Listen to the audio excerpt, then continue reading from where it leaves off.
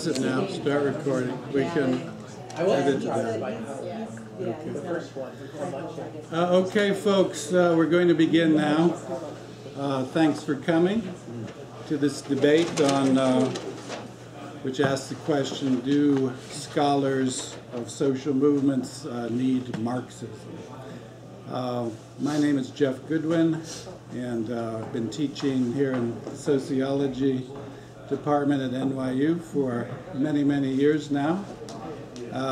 Social movement studies is my field of interest and research. And I'm joined by my good friend Jim Jasper from CUNY Graduate Center, who will say a few words about himself. Well, I actually want to just thank you for inviting me tonight. Jeff described this as a conversation, and then I noticed it had become a debate by the time it got into. So I was a little worried. In the 25 years I've known him, I have studiously avoided competitive sports of any kind with Jeff. He's always been a little out of my weight class.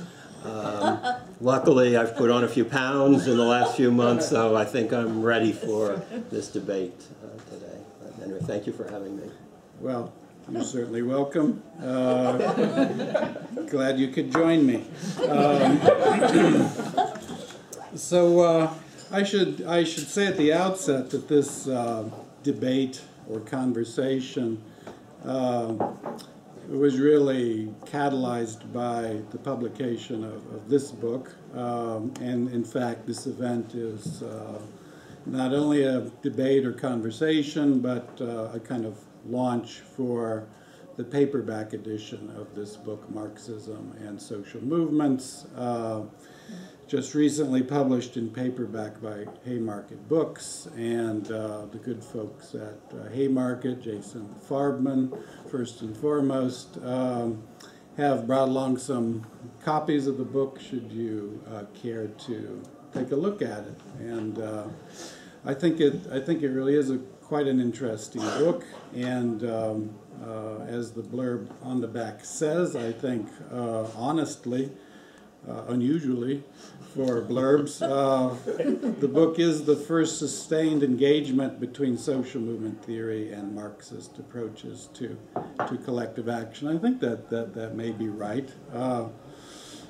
Sustained may be the key word there. It is a hefty book. It has 20-odd chapters, some more theoretical, some more empirical, covering a range of movements across several continents and 150 years of history.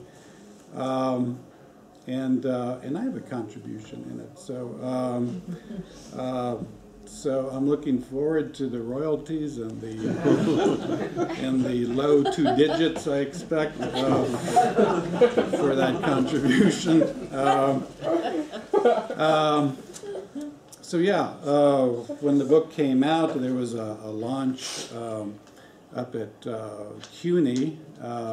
One of the editors, I should mention the book is edited by a team of including Colin Barker, Laurence Cox, John Krinsky, and Alf Nilsen.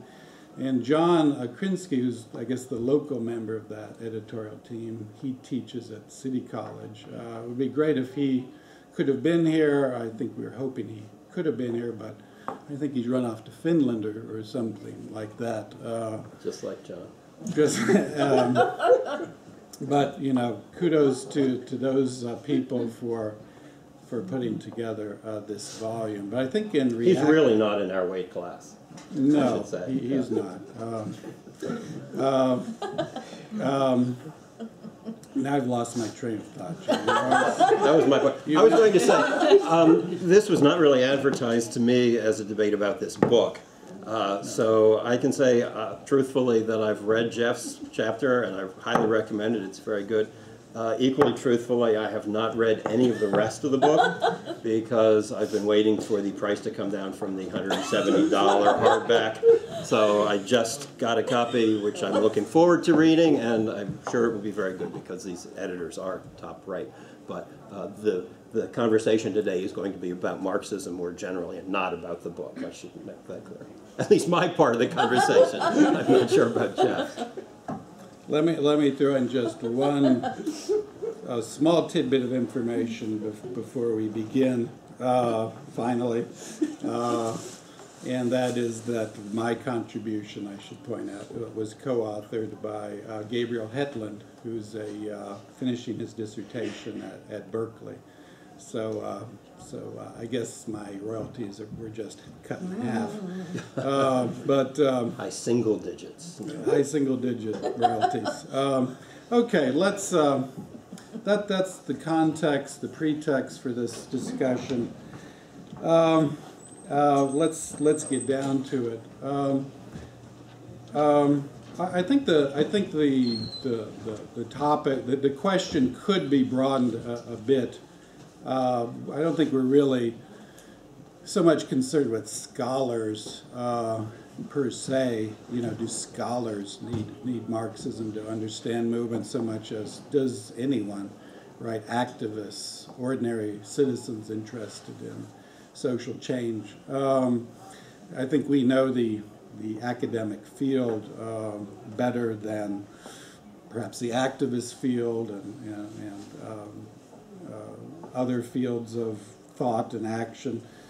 So I'll certainly be talking mostly about scholarship on social movements, but we don't want it to be a, you know, the question really is not so much about what academics, what ideas academics should have, but really what ideas should anyone interested in social movements have at their disposal to better understand them and perhaps to make them. And of course, I'm going to argue that you know, scholars, activists, ordinary folk do need Marxism to understand social movements. But I'm going to focus on, as I say, the academic study of movements. And I'm going to focus on that for a good Marxist reason, which is that the work we do on an everyday basis is the source of our beliefs, identities, a strong source of our beliefs, identities, livelihood, resources, connections. And what I do for a living is think about social movements, write about social movements. And so I think there's a Marxist reason for me to focus on my work. This is an insight, by the way, which you actually won't find in social movement studies today. It's rare to find social movement scholars entering workplaces anymore. The profound importance of work for our identities, understandings, connections, resources. A basic Marxist idea seems to have been forgotten or lost by many scholars, but I take it seriously. Evidently, social movement scholars, with very few exceptions, don't think they need Marxism. And maybe that's the place to start this discussion. And it's the topic of my contribution to this volume, which has the title, The Strange Disappearance of Capitalism from Social Movement Studies. And in this contribution, again, co-authored with Gabriel Hetland, we document, we look at the social movement journals, we look at the prize-winning books, and what we found is that attention to political economy has virtually disappeared in the field, and particularly attention to the dynamics of capitalism and of class conflict and class struggle has almost entirely disappeared, remarkably enough, from the scholarship.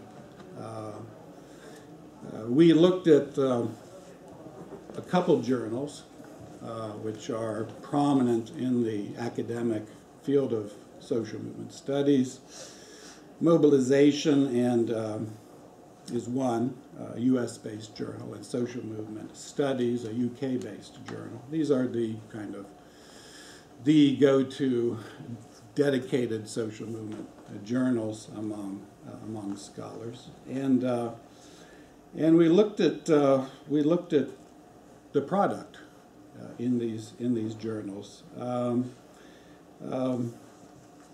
in the case of mobilization, we looked at everything that appeared in that journal from 1996, which I think is when it was founded, right up until 2007. 183 articles. Well, we didn't actually read all 183 articles, but we looked at the abstracts, and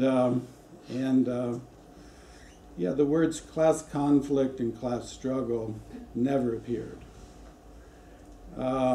Instead, you found concepts like political opportunities. Some of you might know this one. 42. That concept appeared in 42 of the abstracts. The concept of framing appeared in 24 abstracts. So there are concepts out there which scholars turn to repeatedly, but class struggle, class conflict are not among them. We looked at, you can read this contribution, but we looked at a range of sources, and the story was pretty consistent across books as well as journals, and we even looked in something called the Blackwell Companion to Social Movements, which is a well-known kind of handbook introduction to the field, which is supposed to provide an overview of the field. Well, there was one chapter in there on the U.S. labor movement by Rick Fantasia and Judy Stepan Norris, but other than that, capitalism is hardly mentioned at all. There are only a handful of references to capitalism, corporations. Class struggle was referenced once in this 800-page compendium on social movements, and it turns out that Gary Marx was referenced more frequently than Karl Marx. So that's the starting point for tonight's discussion, as far as I'm concerned. What do we make of this? Is this a good thing or a bad thing? I think it's a bad thing. But let me stop here and see if Jim has anything to say to this. We kind of agreed we wouldn't drone on for too long individually. So I'll stop here before I move on to my other comments. Jeff agreed that he would not drone on very long. Did not. This actually is sort of a continuation of a conversation that Jeff and I had in public and in print a couple years ago, which was, as Jeff is suggesting, the question of do people who study social movements need the concept of capitalism? I think Jeff has made it harder for himself by narrowing it down to Marxism tonight, because that's obviously only one theory of many about capitalism. At the time, I said, well, we need to break down, what do you mean by capitalism? Because I thought Jeff was a little vague, just sort of leaving it at that, which was sort of a good moral cheerleading term. Yes, capitalism is bad, we all know that. We know that from the global justice movement, but what does it mean? So I tried to come up with several things that I thought he actually meant by that. One is the importance of money in social movements. And while the term capitalism has disappeared, I don't think the importance of money has disappeared from theories. Resource mobilization is one of the main theories applied to social movements, and it's really all about mobilizing money, the impact of money on organizations, laws concerning how money can be spent, and so on. So I don't think that's what Jeff was getting at. The disappearance of the labor movement from mainstream social movement studies, I think, was partly what Jeff was getting at, more so as he said tonight. And I agree with that. What has happened is that the study of the labor movement has become its own specialty. quite different from the study of other social movements. And I think we could probably all agree that it's a sort of silly and unfortunate division of labor of the kind that springs up in academic life all the time. I should say people who study the labor movement have been just as culpable for ignoring people who study other social movements as people who study other social movements have of ignoring the labor movement. But I think that's obviously a good point. I think the other thing that the term capitalism connotes is a concern with economic inequality and injustice. And here, capitalism is one explanation of the inequality that certainly has become the big social problem in today's world, especially in the United States, but elsewhere. I'm not sure that scholars of social movements have ignored this. I would say that the most studied movement of the last 15 years has probably been the global justice movement. Certainly toss the Occupy movements in there, and you've got a winner. This is more true in Europe than in the US, I think, but in Europe it's become an obsession to the exclusion of, I think, the study of almost every other movement of the last 15 or so years. So there's definitely been a study of injustice. Injustice is taken seriously because the global justice movement obviously is about economic injustice. So there's been a lot of work on flows of capital, flows of labor, the politics in reaction to that. So in that form, I would say capitalism has not been ignored. So part of the question that I would like to ask is why we don't call it capitalism anymore, because I think we're studying some of these things just under these different names.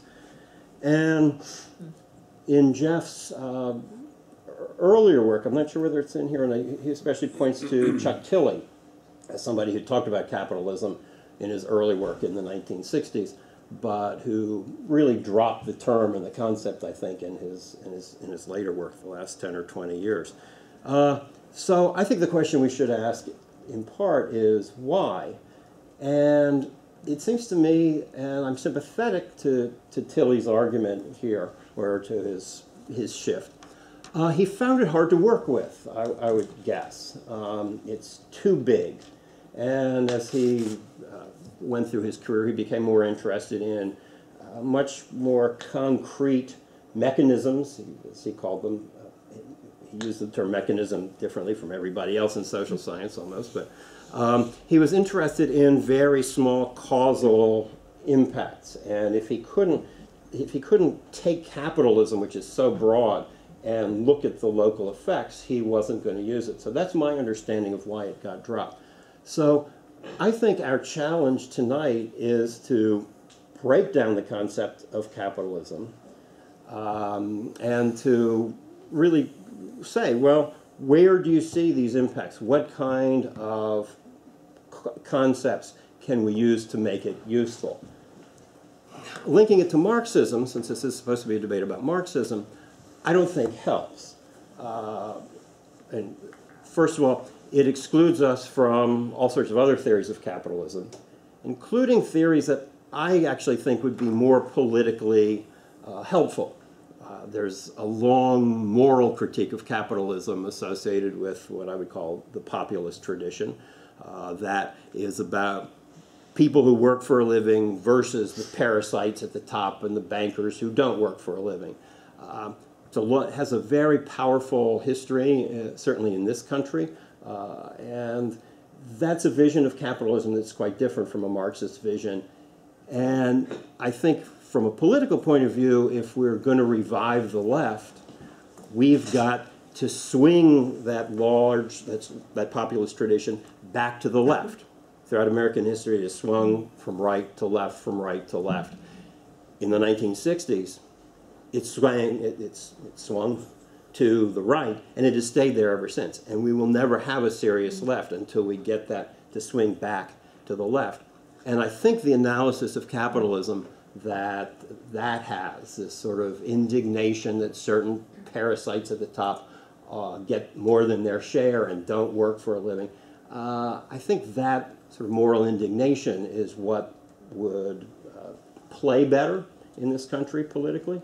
You see a little bit of that with the Tea Party. You certainly see that behind the Occupy movements. It's not a Marxist critique of capitalism in any way, other than that Marxism doesn't like capitalism, but it's not the Marxist understanding of capitalism. So for both for political reasons and for our analysis, I would say I would be hesitant to restrict ourselves to Marxism. I believe in a large toolkit of concepts to explain the world, and the history of Marxism has been it doesn't want to be one wrench set in our toolkit among others. It wants to monopolize the toolkit and be the entire toolkit. We could talk about the history of Marxism a little bit and why that is. I think it's partly because it's been a quasi-religion that comes out of the 19th century, in which positivism was the great alternative to religion, and I think it has elements of both positivism and religion. I've strayed into that mostly to get a reaction from the audience. It may not be what we want to talk about. We may just want to stick to what are the specific ways in which Marxism can provide concepts that we can use to understand the various questions of social movements. You can't say just to understand social movements, because there's no such thing. We want to explain how people get recruited to a cause, how a social movement emerges, how it makes decisions, what kind of impact it has, why it declines when it does. And they're very specific questions that are what we're trying to explain when we are trying to explain social movements. So that would be my. Okay. I think that's a challenge for us this evening. But look, Jim, populism may have certain rhetorical flourishes of use to the left, but you can't be serious that populism is a theory which. Is it a theory at all? Is it a theory that can explain the distribution of money, that can explain inequality, that can actually explain the concrete mechanisms that generate popular movements better than Marxism? I don't see that. I've been reading theories of social movements for many years now. Actually, populism is not one of them. I'm not even sure what you're referring to when you talk about populism as an analytic framework. It's a rhetoric. And what's missing from it, and this is where I want to go next, what's missing from it and what's missing as we document in our contribution to the book, almost completely from social movement studies today, is a notion of class conflict and class struggle. And I want to spend a few minutes talking about this because it does strike me as an essential concept for understanding where we are today. Look, the last 40 years in this country has seen an unprecedented class struggle, an unprecedented and incredibly intense class struggle for most of my life. It began when I was pretty young, and it continues to this day. It's a one-sided class struggle, but it has involved the near total destruction of the labor movement, which now accounts for fewer than 7% of the private sector workers in this country. Strikes, the strike tactic has virtually disappeared with the collapse of the labor movement.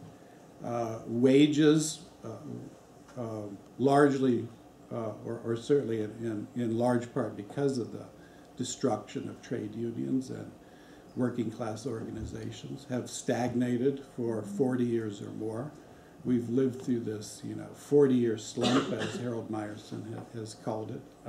Pensions have been under assault, continue to be under assault to this day. Whole populations of inner-city working-class people, mostly men, are now marginalized, incarcerated, policed, paroled. They've become a surplus population. this is a vicious class struggle that characterizes, my adult life. Social movement studies has had nothing whatsoever to say about this. You can read mobilization, social movement studies, prize-winning books. You wouldn't have an inkling that this was going on in this country from academic social movement studies, where the very notion of class conflict, class struggle, has become anathema. That's a serious problem, Aren't movements that are under assault worth studying? Not in this field of study, evidently. Do we need to know why there hasn't been more resistance to this onslaught?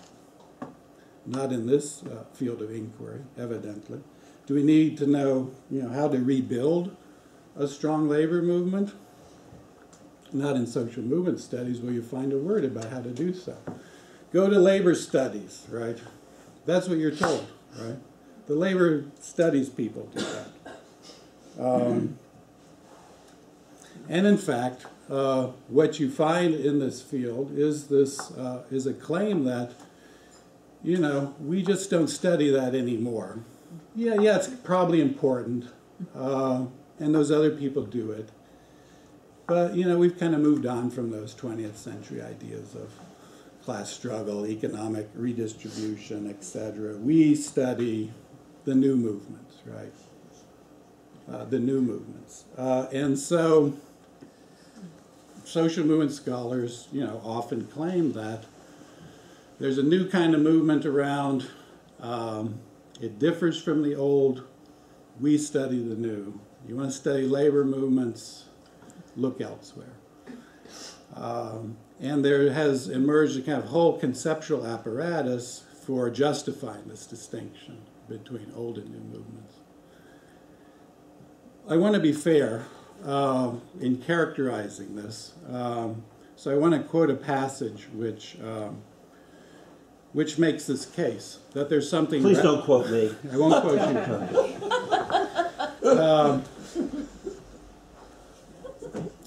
This is a kind of typical... What I want to read to you is a kind of, typical attempt. There are many similar variations on this theme. An attempt to defend the idea that there's a new kind of movement out there that we need to understand and focus upon. And so here's new social movements as opposed to the old. Of course, labor's old. Labor's old and ancient and creaky and white and male. Verda Taylor and Nella Van Dyke, a couple well-known scholars in our field, write the following. Pay attention.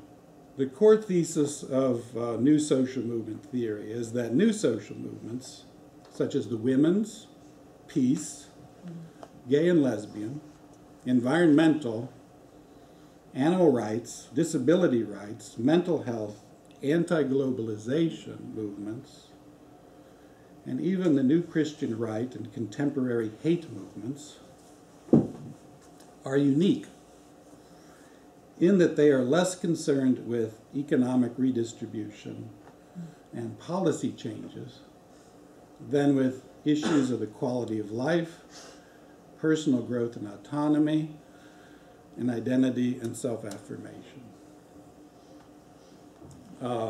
You see the binaries, old, new. Economic redistribution, identity. Policy, personal growth. Love Verda and Nella, but this is nonsense. Okay.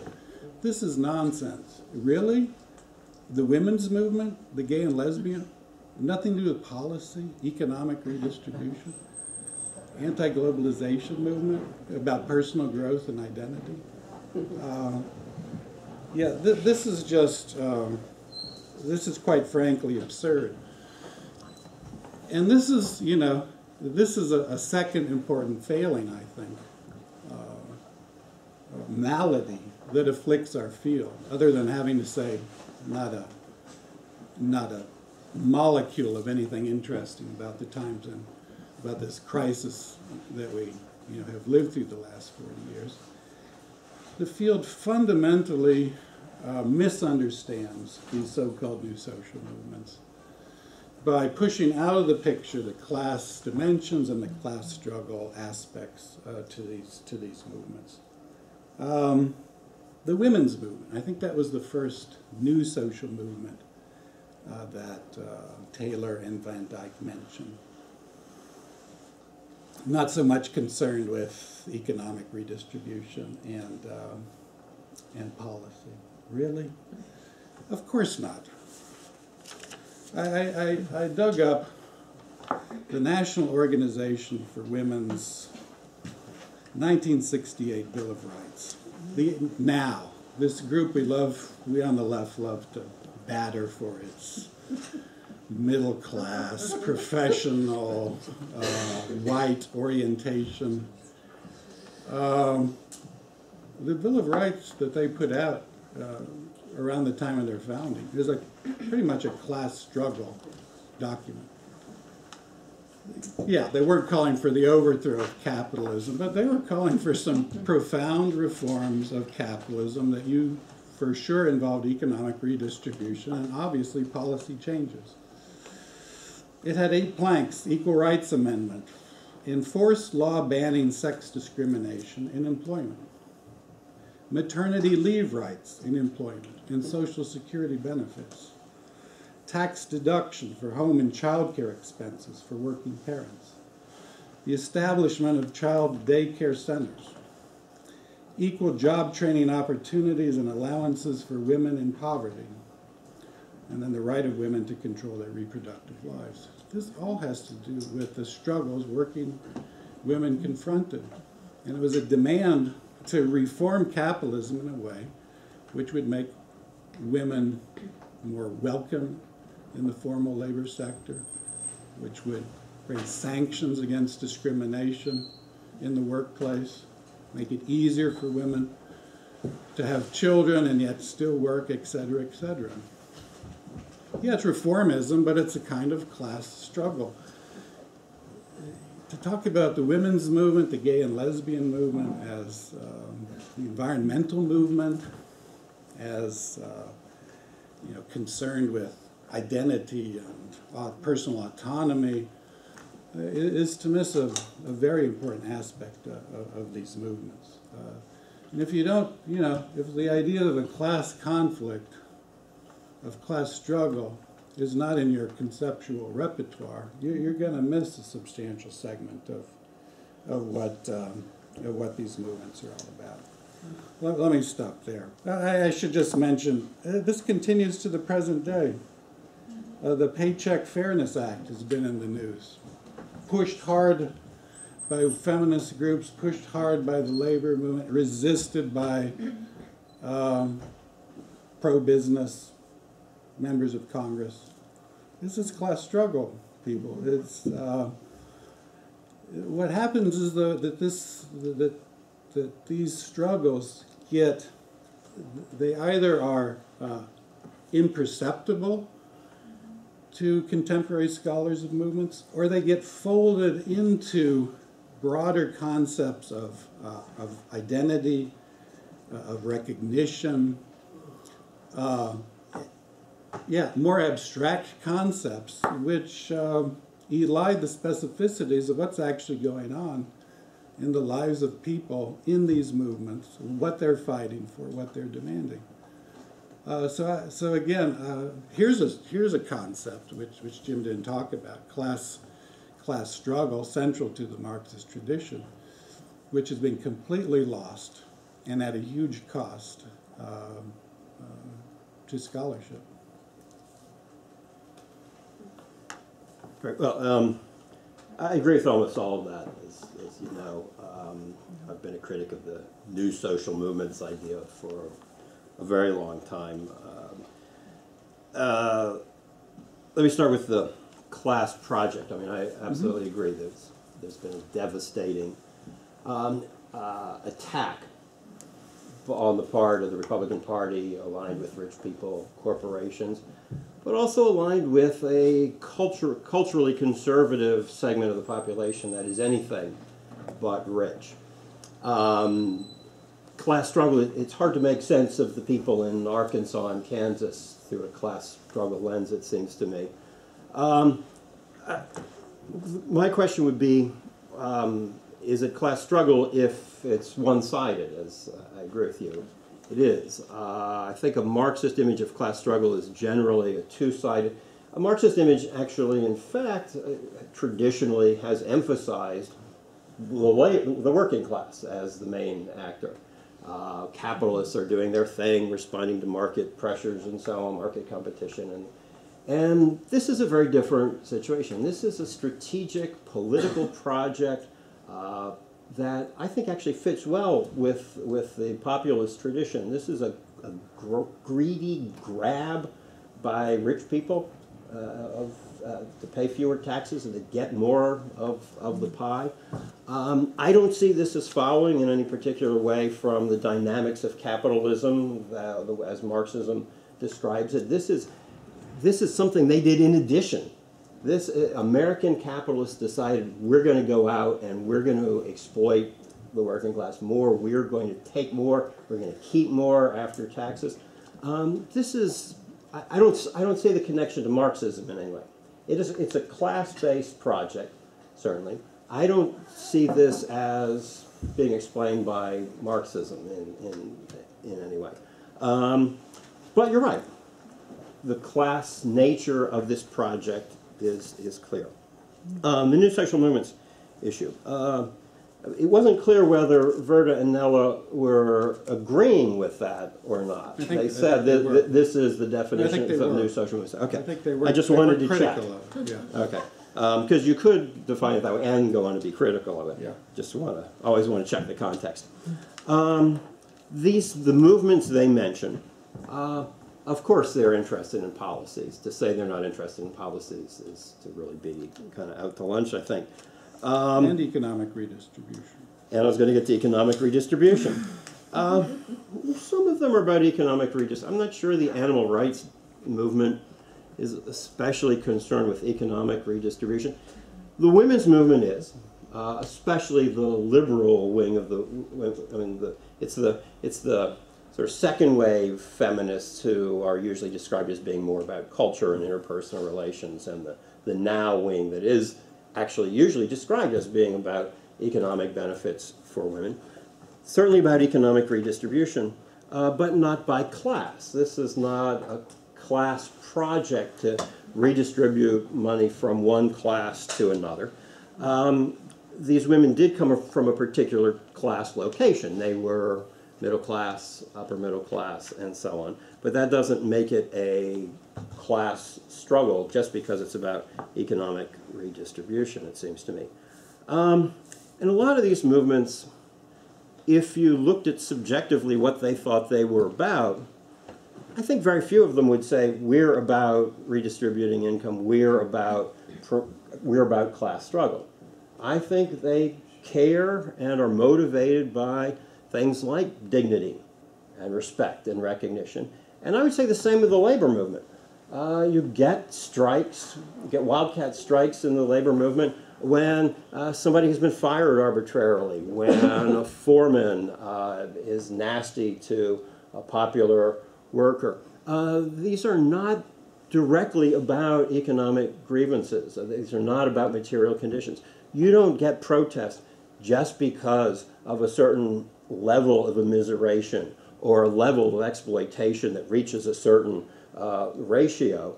You get it when things happen that people are indignant about, they're pissed off about, and that's what gets them out on strike. That's what triggers mobilization. A Marxist approach tends to have these sort of mathematical formulas to explain capitalism, such that at a certain level of exploitation, or workers have just had it, they're immiserated, they've been pushed down far enough, and there's going to be a revolution. That, or there are other triggers of revolution too, but equally sort of formulaic, that really miss what it takes to mobilize people, which is they've got to be really angry about specific concrete cases, not abstract formulas for levels of exploitation. So, yes, class is an important part of all of this, and I think you're right that social movements folks have not done much about it. What does Marxism add to our understanding of class struggle? Other than that, it talks about class struggle, which is a good start. But the populist tradition also talks about class struggle. There's class everywhere. There's gender everywhere. There's culture everywhere. There are emotions everywhere. What I would like to hear, I think would be most useful to hear, is what specifically we can do with this, other than, is this more than just a call to bring class back in? What do we do with it as we bring it back in? Well, I'm just completely befuddled by these claims. Workers arbitrarily laid off, indignant about that, and a protest ensues. And this is not class struggle. Class struggle only occurs when workers demand, I guess, a higher wage, when they're completely immiserated. Class is fundamentally an antagonistic relationship, right? And workers get antagonized by all sorts of humiliations and arbitrary decisions. It's a power relationship, first and foremost. And sometimes the indignation arises, because of immiseration or a sense of deprivation, but quite often it arises because people don't like to be bossed around, quite frankly. Nobody does. Nobody does. And I don't understand, to say that one is class struggle and the other isn't, I just don't get that.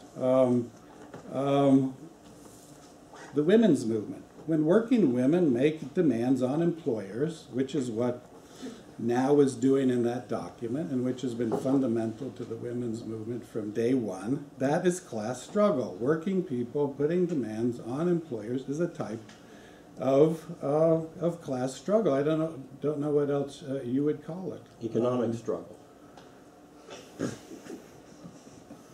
But these are people in different, the point is that these are people in radically different structural positions.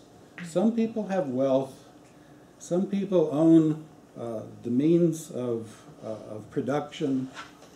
Other people are without wealth.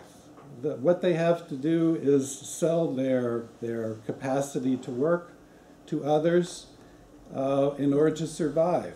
There's a fundamental inequality there, class inequality, right? Some people rule, some people don't.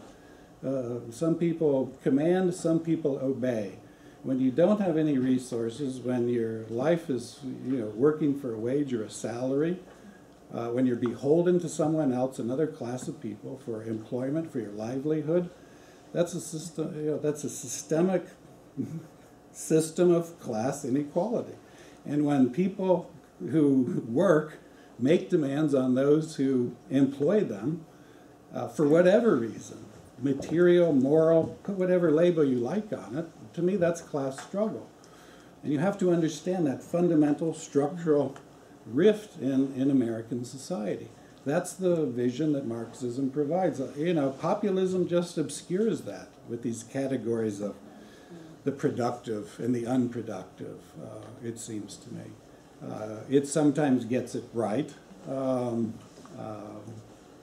by mistake, usually, inadvertently. But it's this vision that Marxism has, this understanding that we live in a society in which, some people hire and some people are hired. Some people have the power to fire and command other people, and most of us follow orders, and we fear to step out of line because this pervasive fear in class-divided societies,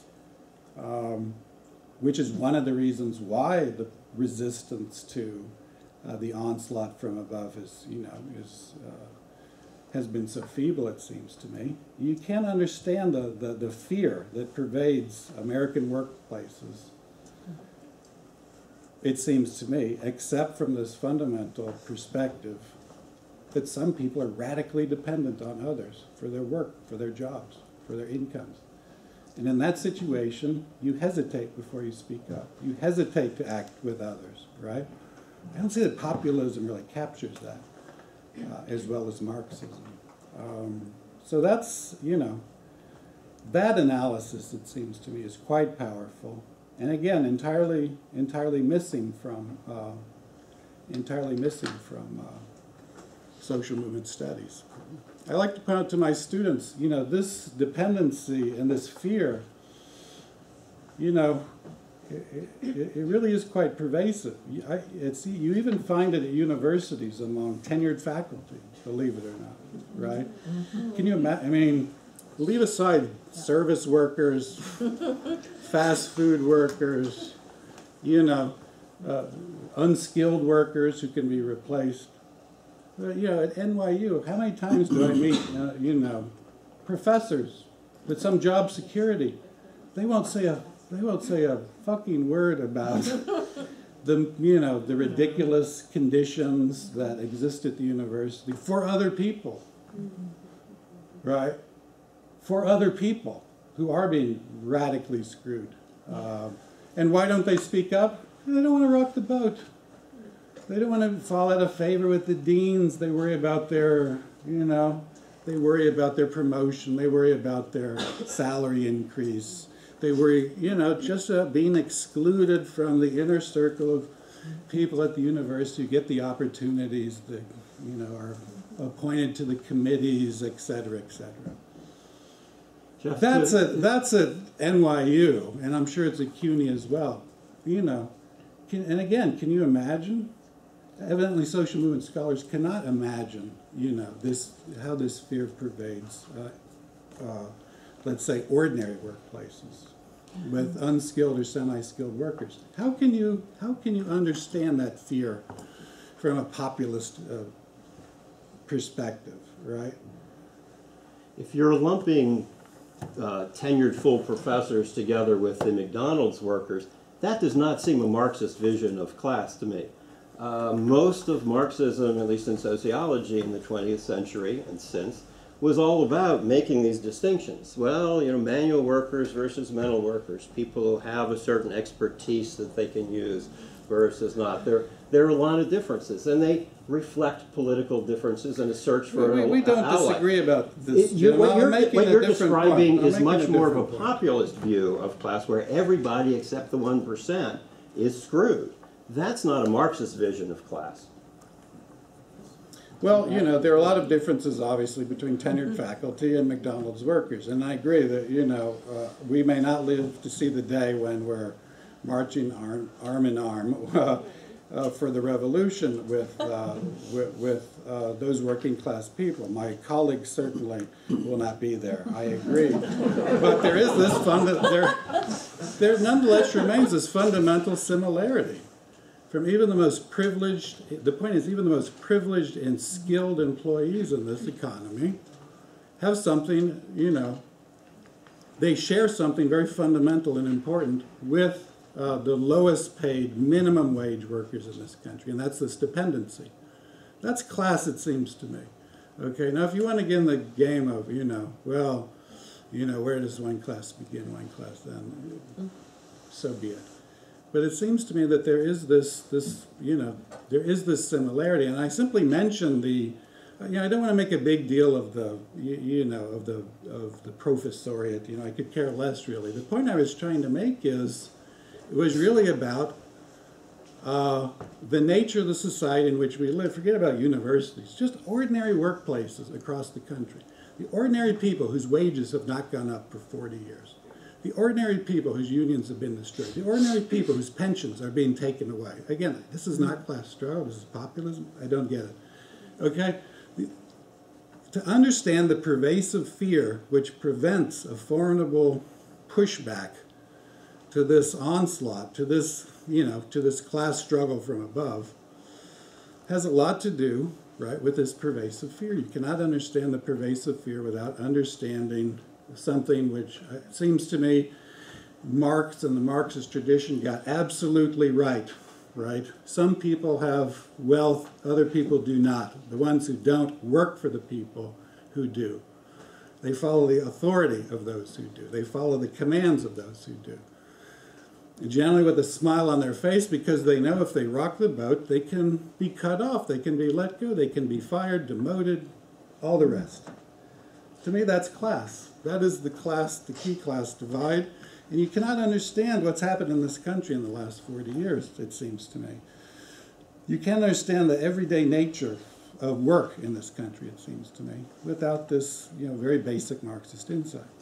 Let me ask, how are we to understand why some groups do form social movements and some don't?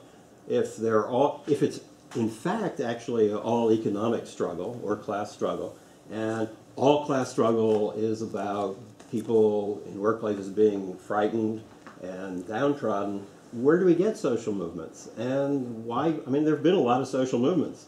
As a social movement scholar, I'd like to understand where they come from. Why do some people who are downtrodden and afraid in their workplaces manage to organize themselves? Why have we had a very lively LGBTQ family of movements in the last 30 years? How can they escape that? And a lot of other movements have too. I'm not arguing that this fear is an absolute barrier to collective action. I'm simply saying this is the terrain on which we have to begin thinking about how movements arise, right? That barrier of fear has to be overcome, obviously, and it can be overcome, and it has been overcome. But I'm simply saying let's recognize it. Now, if you want to talk about how organizing takes place and how resistance, can overcome this barrier of fear, we can talk about that. People get together. They meet in private. They meet underground. They meet secretly. They share experiences. They understand we can only win collectively. In numbers, people are more confident. They understand they have more power. And at some point, they come forth and they make collective demands. They demand a union. They demand higher wages, but they do so collectively. But one of the prerequisites of that is precisely overcoming this fear that I described. Again, it's not an absolute barrier to collective action. I just don't think you can understand. It's not a barrier which the wealthy, the privileged face. When they exercise their power, it doesn't require collective action. It doesn't require scheming. It doesn't require the mobilization of collective resources. Their power is continuous. It's inherent in this social relationship. A boss can make a decision that affects thousands of people instantaneously. No worker can do that. It takes struggle. It takes organization. It involves a long process of accumulating resources, commitment, building solidarity. So there's just this fundamental asymmetry, which I'm sure you agree is there, in order for people to fight back. I think we want to open it up to questions, but I can't resist. Mm-hmm.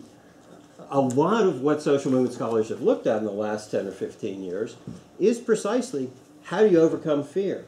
How do you overcome shame? How do you transform shame into pride and a sense of confidence that you can do something as a group? Mm-hmm. And a lot of that work, in fact, has come out of research on the LGBTQ movements.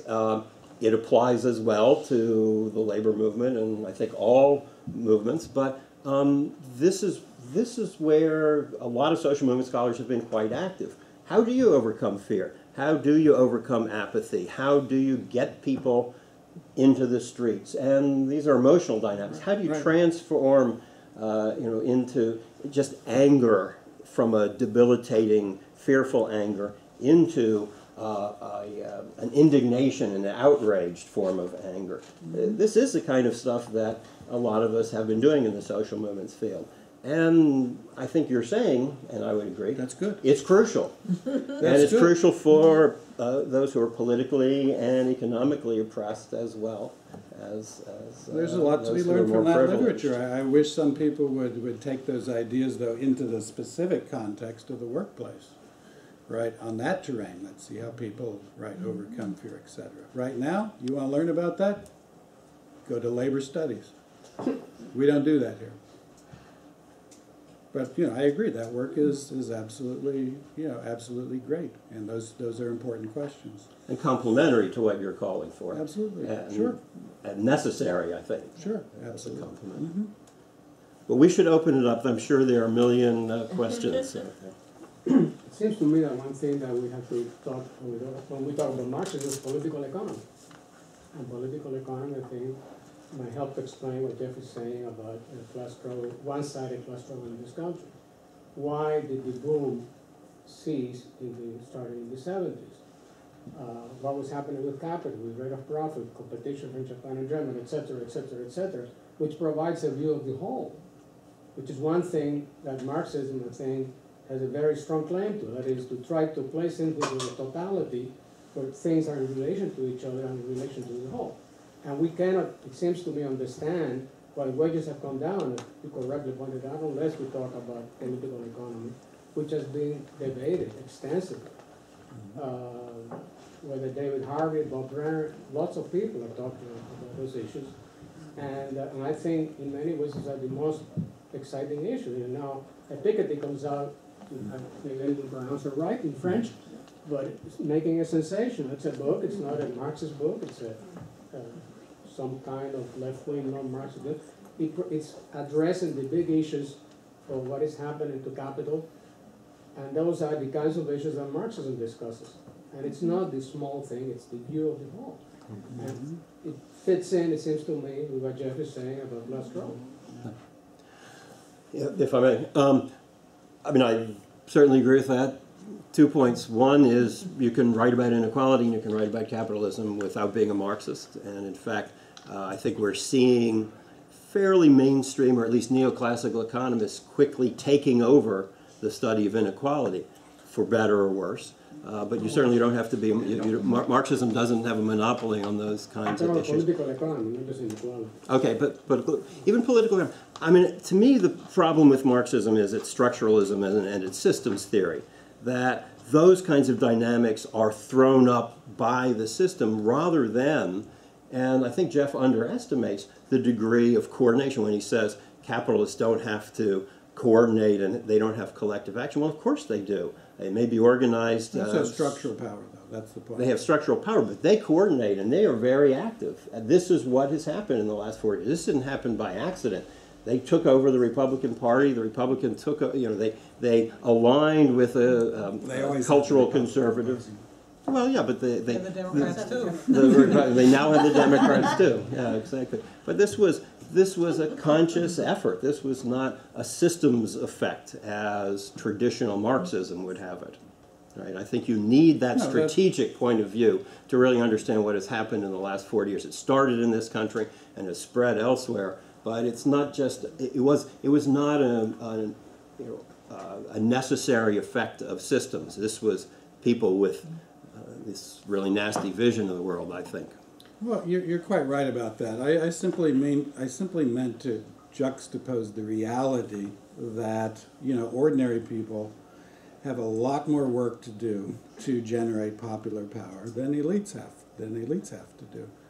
Elites have this structural power, right? They, the whole country is dependent upon their investments, upon their decisions, right? Entire workforces are affected by the decisions of 15 board of trustee members. Okay, and this power is incessant. It never ends. It doesn't have to be built. It doesn't have to be the solidarity. It doesn't have to be maintained. Everything that a workers' movement, a popular movement, has to do to generate power, it comes easy to these elites. It's an entirely different story. Again, there's just this radical asymmetry, it seems to me, that one underestimates. It doesn't grasp without, again, this Marxist insight about the nature of capitalism. So that was the only point. Of course, capitalists conspire in all sorts of ways and get together, have collective action, peak organizations, et cetera, et cetera. But they can go to sleep as well and exert a lot of power, right? While they never sleep. God damn it, that's the problem. They so there's a difference between that kind of structural power independence and the nature of popular power, which really is a day-by-day task of maintaining solidarity and organization and in building resources, which elites don't have to worry about, given that they're elites. Joanne. Well, I think one of the striking things about the last decades is that these new social movements are much more salient and more visible and more active than the working class is. And I think it's probably a Marxist who thinks that's a big problem. Okay, that the social weight that an aroused working class could have would be important to the success actually of those other movements and also of transforming society. But I think that the reason why all of this can come up as a serious discussion is that the working class has been, for the most part, invisible. And it's because its struggles haven't been out there in the way that they were in the 30s and 40s, and it's a tragedy. It's also a puzzle to Marxists in a way that it's not to other people. It's a puzzle to Marxists because, and to most social scientists, because we assume that people are driven by their material interests primarily. Well, it turns out a lot of poor people in this country and working class people are driven by religious ideologies just as much or maybe even more than their economic interests. We have to explain. I don't think it's just fear in the workplace because not everybody even has a workplace and has very different relationships to the workplace. There are other factors at work that explain why people don't mobilize, why people are paralyzed, or why people are active Republican Party members, people who don't have much money, who don't have resources, whose every economic interest is the opposite. Right? So Okay, I think we need to... Yes, I just think that to the extent that people act against their own economic interests, it's a disorientation. So it's true, they do, and we see it in the millions. But yeah. See, that's a Marxist view is they've got false consciousness. yeah, well, I'm very uneasy with... That's not the Marxist view, and Marx never used that term. I mean, there are lots of Marxist. There are a lot of Marxist explanations for working class quiescence, apathy, reformism, you name it. Okay. The fact that working people are not mobilized, resisting, and labor movements in some countries are on their heels doesn't say a word for it, is irrelevant to the question, is Marxism wrong or right? The Marxist thesis isn't that if workers aren't making revolution in every country around the world 24 hours, that the theory's wrong. Marxism doesn't say that. And if workers are if workers' behavior is shaped more by baptism or evangelicalism than by ideas of class struggle, again, that doesn't mean Marxism is wrong. It means that the level of class consciousness in the society, of class organization, for reasons we need to explore, is remarkably low, and that other types of organizations, other types of relationships and associations have become dominant in the lives of these people. And we have to understand why that's the case as well. But it doesn't say, the implication one would draw isn't that Marxism is wrong because workers are inactive or reformist. That's just not the claim. Let's get a couple questions from students, like Ned. Thanks. I guess there's a few things that aren't under debate here, right? So I think everyone agrees that bracketing off class and political economy and explaining politics is irresponsible at best. And then this is less agreeable, but I think a lot of people would agree that Marxism probably has the most developed, longest running track record of explaining class and political economy. I think I agree with Jeff that populism is like, for our politics, it's something we settle for, but like analytically, it's not that handy. But this is more, so I agree with kind of what Jeff is saying here, but this is a question targeted at Jeff. So what needs to be explained that is left unexplained by Marxism? And if we're not going to just use ad hoc explanations every time this thing pops up, what kinds of theories do you, or analytical tools do you recommend to complement, supplement, fill in the gaps? You mean to understand the evolution of species, or the origins of the Right. universe, So- or the periodic table? Marxism isn't a theory of everything. You know, I can't even. Well, so it would take me the rest of my life to tell you what Marxism does. So in political sociology, so I can give you an example to make it clear. So I'm thinking of, Marshall Gann's book on farm workers, right? So he says, given the same structural conditions where the Teamsters failed and AFL-CIO failed, the United Farm Workers succeeded, right? And he attributes that to things that cannot be explained by political economy. Right. And he's got theories, pulls on theories like organizations and things like that to explain that. So I'm just kind of wondering, what are some other... Ned, it's a long list. I'm not here to say that, I'm not here to defend Marxism as the theory that answers all our questions about social movements. The question we're debating is, do we need it? Okay. Do we need it? And my position, obviously, is that we do, but that's not to say that we don't need any number of other conceptual tools. So I'm not arguing that, you have to be Marxism tells you everything you need to know about anything. So I can't really. Can I just ask? Go ahead, Vivek. Let's clarify. I find the premise of this discussion odd. What if I flipped the question around and said, what does social movements theory have to say about the world, which Marxists didn't already know? And I'm not being facetious, because when I went to grad school and I read this thing called social movements theory. It consisted of either truisms, like you need to have some resources to have a movement, people need to get pissed off or emotionally, which is, of course, true. That there needs to be some kind of strength and leverage that people need to have, etc., etc. And I can't imagine which organizers don't know that already. On the other hand, most of the really active social movements, including the LGBT movement in this century, have been led by socialists or people of the left, or people who took some kind of training out of either the labor movement or the socialist left or something like that. And if the proof is in the pudding, then certainly the burden of proof is on social movements theory, not on Marxism, in terms of actually having something to say about how you build movements and how you understand the world. Now, I think it's a mischaracterization to say that Marxism is simply political economy and nothing else. Marxists take the political economy as the structuring fact, as you said, and as Jim agrees, about the world. But no Marxist ever said, if you get the structures right, sit back, grab a Coke, and the revolution will take care of itself. I don't know where that comes from. Everybody who was on the socialist left spent their lives building these organizations that scholars are pointing out are important, or the institutions, or the solidarity. So that's not an insight that social movements theory has. Nor is framing. Who doesn't know about framing?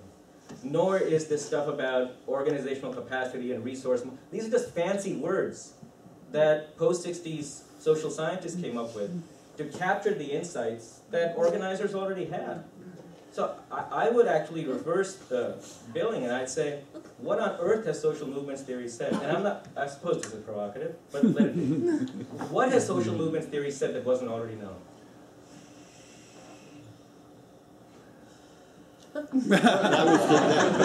He was intervening in your question and answer with Ned. You go first.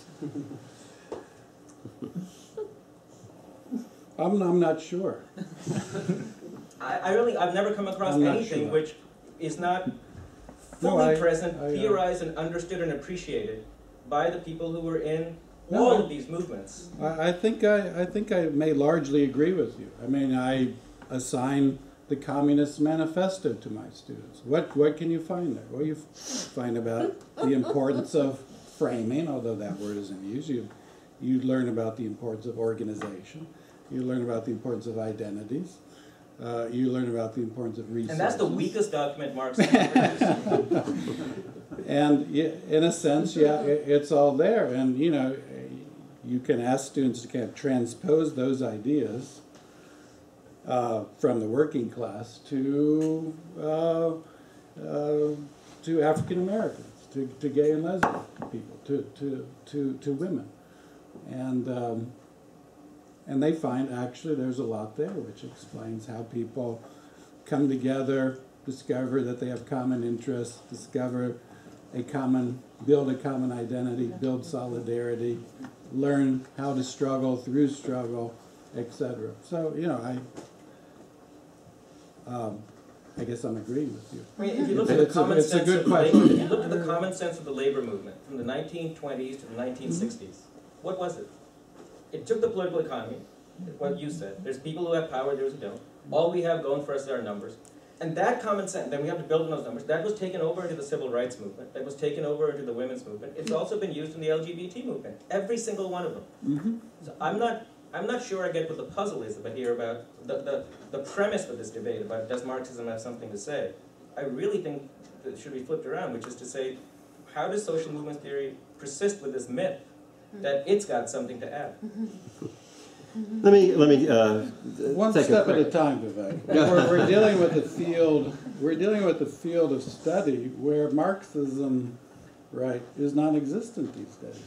I don't know. Of course, I totally understand. Right. I'm And just so, saying you should be you a know, little more aggressive. the first thing to do is establish that it might have, you know, these ideas might have some relevance. But I'd like to hear Jim respond. Though your argument is that back when Marxism was a stronger force in social movement studies in the early 70s, that we had better understandings of social movements. I'm not sure that's true. In fact, you know, if Marxism was feeding some, you know, Tilley's early work and so on, some of that highly structural stuff, there was a lot missing. I'm not taking Tilley as my exemplar of what you want to be, right? No, but this is Jeff's argument that, you know, 30 years ago we had all, you know, Marxism was a dominant, capitalism was there, and we've lost that, and social movement stuff, social movement theory has gone downhill as a result. Absolutely. I mean, the communists were the backbone of organizers in the mid-20th century, no question about it. But it's not always because of their Marxist theory. What Marxism gave them that was most important, I would say, is this confidence that in the end they were going to win. And they devoted their lives to the CIO, to all sorts, you know, every social movement, civil rights and so on. They believed that in the future they were going to win. It was a strong emotional thing. Because the millenarians believe that too, and they get it in the ass all the time. the Marxists also had real gains. They had real victories. But that was because they actually knew something about how to organize. Okay, but today in the United States, you really think that Marxists communists have the upper hand over millenarians? I'm not sure who's winning the politics in this country. Because millenarians have a really powerful force going with them. and that's all the people who you say have taken over the Republican Party. You give me that kind of money and I'll win too. No, I agree. I can agree with that. Hi, you know, I have to admit I'm sitting here in a little bit of disbelief because it seems to me that there's, Professor Jasper, there seems to be a misreading on your part of what Marxism is and what it's not. I mean, in the book, and I've read some of the book, they explain that there are different variations. There's an entire spectrum of what Marxism is and what it isn't, right? And let's leave aside the question of sectarianism, but I think that fundamentally, the question of political economy has to be put back on the table. On that note, I'm a doctoral student at the CUNY Graduate Center, and I would like to hear your opinion or your take on the question of the political economy of producing research, right? Because I do think that in the past 30 years, 20 or so years, there's been a dominant paradigm, you know, the post this, post that. The only post I adhere to is Kellogg's, right? Or Cheerios. That's the only post I'm interested in. So I'm wondering if you can talk about the disappearance of class struggle. And by the way, just a quick anecdote. When I was preparing my proposal, I explicitly mentioned class struggle in my proposal. And I'm studying CUNY's history, particularly in 1969 and 1976 when tuition was imposed. So of course there's class struggle there, right? Well, I was told by some of my committee members who shall not, you know, that I should take I'm not one of them. it should be taken out. Okay, it was said to me implicitly and explicitly in different occasions. So there is a real political economy of producing research, and in fact, a lot of students here, I'm sure there are some doctoral students here who can attest to this, right? So can you talk about it? Because I think that's crucial, right? If I can't talk about class struggle in my proposal, where can we talk about it? If I were on the committee and I had suggested taking it out, I would have wanted you to replace it with much less vague, much more specific mechanisms that were there. You know, class struggle is very broad. Can you see class struggle? You know, if I would like this. That's very telling, actually. Yeah. Wow. I mean, maybe that's what you were told. I would like to, what does it mean? Which class is acting, in whose interest? There is this notion in Marxism that classes are actors. This is the basic, this is behind class struggle. I find it a bit problematic. There's also an assumption that a boss fires a worker. That's class struggle, Jim. That's a boss firing a worker. That's not a capitalist class doing something to the working class. You've that's got an a very individual. narrow understanding of class struggle. It reflects struggle. It's a struggle, certainly. So it's just from as an advisor of students, I would want to know, well, what are you going to look at? How are you going to know whether there's class struggle, whether there's not? It's hard. How could you disprove the hypothesis that there's class struggle there? How would you be able to say, oh my God, I was wrong. There's no class struggle here after all? What would you find there to disprove it? Are you actually asking me? Yeah. Look, in 1969 there was a movement of students, right? These were black and Puerto Rican students who were driven by different ideologies. There was black nationalism, there was Marxism, SDS was very active, they were supportive of the movement there. And there were also different political formations, bureaucratic formations, and the interaction of all those formations, I think, is part of the class struggle. After all, CUNY was about 98% white, right, in 1968, before that, right? There was a small group of students who were Sikh students, right? These were the black and Puerto Rican students who were specifically recruited from, the high schools, from low socioeconomic backgrounds. Well, that program was actually created by some of the black politicians at the time, right? And why did they do that? Well, they had to get votes, right? So here they have an incentive to actually create programs that will attract specific students into the city university, which is, by the way, publicly funded, right? So there's another factor that you have to take into account. So why is that class struggle? If a politician wants votes and knows how to get votes, that seems to me a political incentive, right? That I can understand, but I'm not sure how to understand it as class struggle. Where there were conflicts between the different groups, right? Class conflicts. Okay. Okay, now you're getting on something I can understand as class struggle. Yeah. Okay. But as part of what what was your question about why political economy has disappeared and why people look at you like you're from outer space if you say you're interested in political economy? I think there's a very simple reason, and that's that there's been, Marxism, the cultural influence of Marxism has just dropped off the table since the 1960s, 1970s, which was the period when this field of social movement studies actually arose. And if you go back to those days, well, capitalism was a major concern. Political economy, right up through the early 80s, actually, you can look at a book like Doug McAdams' study of civil rights, was very prominent. But, as we move on, and again, this is an effect of this long class struggle I've been talking about. The radical movements disappear, the labor movement disappears, domestication of academics, those influences dissipate. And by the 1980s, really middle of the 1980s, you can't find anyone in the social movements field who uses these terms, who thinks in terms of political economy, right?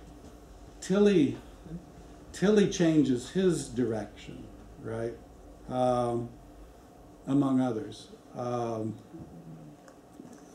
think it's a simple explanation, right? I think if Marxism is weak in the society, if left movements are weak in the society, if radical movements are weak in the society, they're not going to persist in the academy. Or rather, the kind of radicalism that persists in the academy becomes this kind of abstruse, you know, post-structuralist nonsense, right? But it's not right. But it's not helpful to anyone. You think Chuck Tilley was quaking with fear and changed his work because he had fear in his workplace?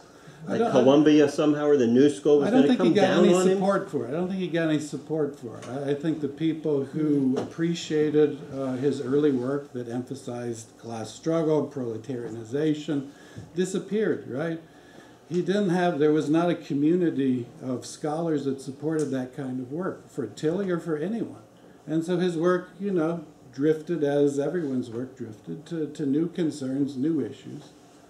So it wasn't out of fear in his case, but I do think that you need a community of scholars to perpetuate, reproduce any theoretical tradition, Marxism, post-structuralism, you name it. And when those communities dissipate, as I think they did, because of larger trends in the society, then it becomes very hard for individuals to continue to write in that tradition. And so it's completely disappeared. Done. One last question, because we're a little over time. Oh, sorry. Yeah, no, I'm a veteran of Jeff's social movement classes, but we only read the old stuff, so this question might be a bit obtuse, but I mean, I'm thinking of the key questions that we addressed in that seminar, and two of them spring to mind. One is, when do social movements emerge? When and how do social movements emerge? And the other is, when and how do social movements win? And for both of those questions, it seems to me the old stuff that we read does a fantastic job of answering both the question how they emerge and how they win. And I'm wondering, Professor Jasper, what you think the contribution of the new stuff, the new turn that you've been talking about, the framing and the emotions, really adds to the answers that were given by, say, Piven and Cloward or McAdam to those two first questions. So or Michael Schwartz. Or Schwartz, yes, of course. But so take for instance, like the civil rights movement. Is the claim really that the civil rights movement emerged when it did because they happened upon the correct kind of framing, a kind of framing that they didn't have in the 50s or in the 40s, or that people somehow became more indignant in the 60s and or in the 50s and 60s than they were once in the 40s and 30s, and that had nothing to do with changes in social structures? And then is the claim also that the reason that they won, or the reason that they or any other movement wins, is because they start to frame their demands correctly, or they start to somehow incite people by using clever language, something like that, rather than the Marxist political economy argument, which is that they figure out a way to impose costs upon elites and win consent. I mean, is the claim really that it's framing and it's sort of clever rhetoric? That nobody claims that. Yeah, nobody claims that. So then what is it adding? I mean, then I guess we return to the big question, which is, what is it adding?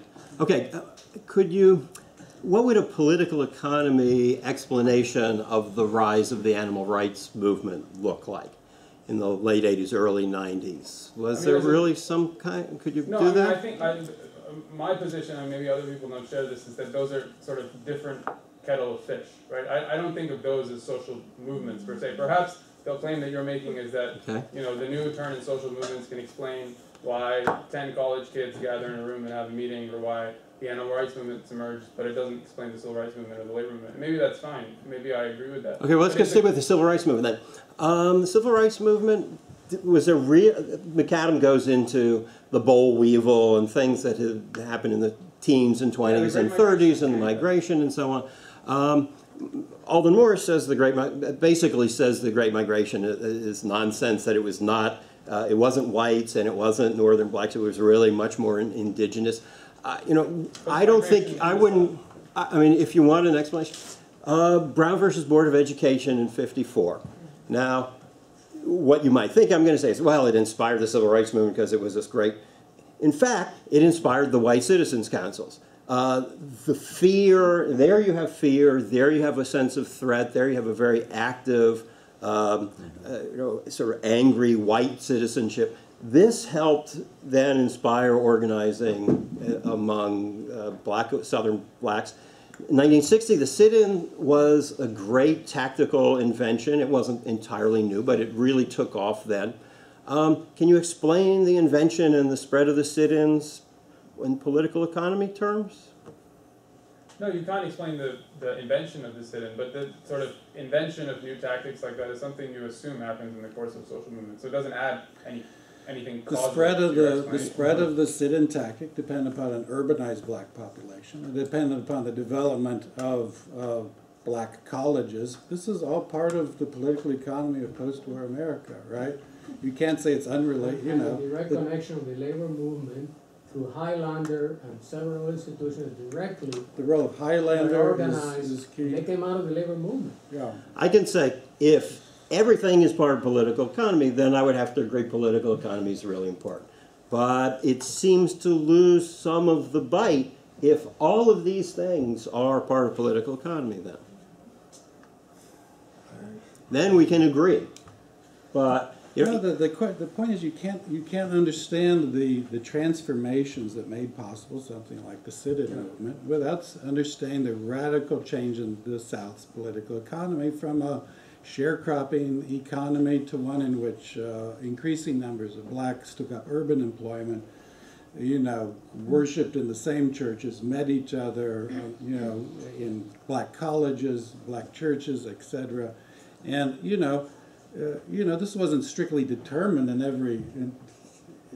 every molecule by political economy, but of course it's the fundamental background for all of these developments. The other side of it is the transformation of the Southern elites that occurs because of the transformation of the Southern economy from one centered around a labor-oppressive plantation complex to one where you get mechanized agriculture, which for the first time can afford to give the kind of rights to its citizens which it never could before, because the rights would have meant the destruction of the entire Southern economy. And now for the first time you're able to split the elites so that there's elites now within the South that are willing to countenance giving civil rights to the population that was simply never possible before. I don't think the theory is required to explain the sit-ins. The theory says even if the sit-ins had not occurred, some kind of progress would have been made because of the combination of the structural factors and the contingent but real presence of organizations that have been able to draw on this.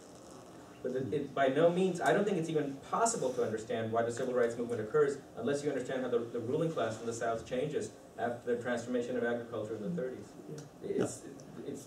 No theory can explain it without that. Okay, but again, the question is really about the timing, why a movement emerges when it does. I think that's hard to explain, the timing so precisely without these more proximate factors on top of the political economy structural factors. Understanding of those proximate factors was never missing from Marxist social movements understanding. Never.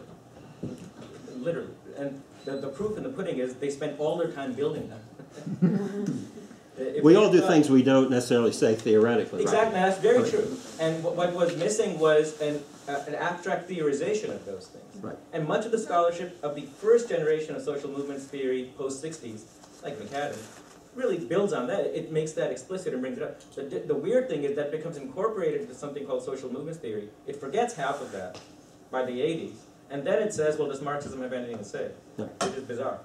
Which is not really a question anybody but Jeff asks. So this is not a common question. So, but I think the rest of the history of social movement theory is doing exactly the same thing. We are learning what most activists already know about emotional dynamics and so on, right? And that we're lost in the academic study of social movements, which has its history back in a period when university students and professors were elites and looked down their noses at activists and had this Olympian arrogant distance from them. I think we're still on this long trajectory of coming to grips with what activists know, and I think it includes political economy issues, but it certainly includes much more subjective, cultural, emotional mechanisms as well. I respond quickly to Donner just because it was a strong man argument, right? No one uses framing as causally powerful as an causal explanation. That's just wrong, man. That's just wrong. There's article after article in the literature pointing to framing as necessary, as decisive, as key to So understanding. then that's bad. That's wrong. That's what it's doing. And the next right there, like. And there's not just a little literature. There's a huge literature making this claim. So let's agree that there's lots of bad social science across all possible topics. With that, we can all agree, and we've ran out of time 15 minutes ago. So thank you all for coming. And we have to stop there.